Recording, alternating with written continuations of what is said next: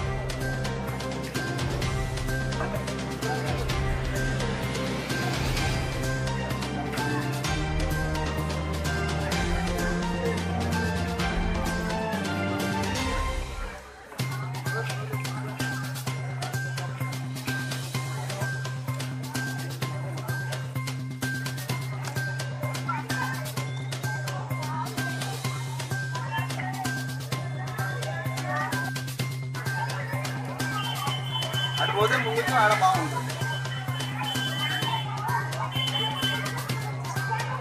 కదా.